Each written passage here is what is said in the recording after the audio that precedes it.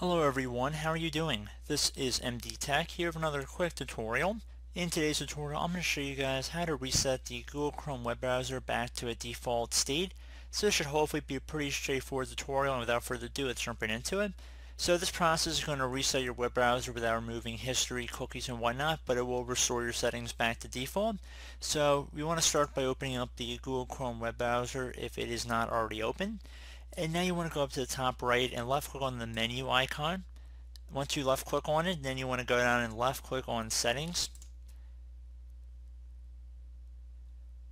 Now you want to scroll down on this page until you get to advanced and left click on that to expand that.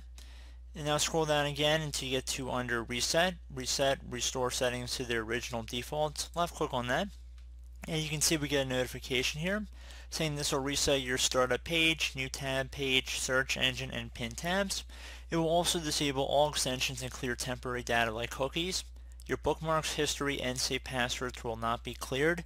If you want to help make Chrome better by reporting the current settings, you can keep that checked. Otherwise, just uncheck it and then left click on reset to commence this process. It might take a moment, so just please be patient.